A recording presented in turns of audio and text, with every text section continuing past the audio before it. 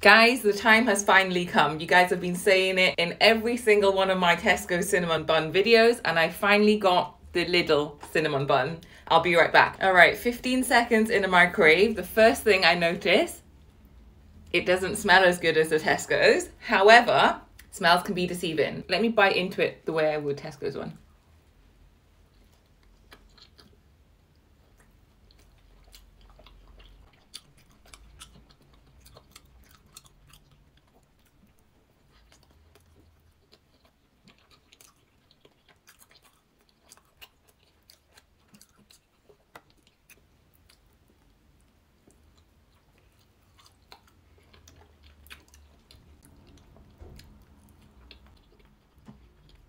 All right, it's good, but it's giving me meh because this one's really airy, so it feels light, and the icing is not as strong as the Tesco's one. The cinnamon,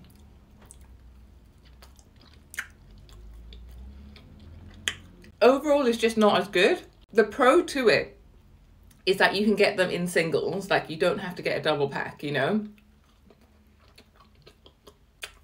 And the edges are dry. Guys, you overhyped this for me. The Tesco's one is hands down better than the little one. You lot need to go and try it side by side. This end piece is dry.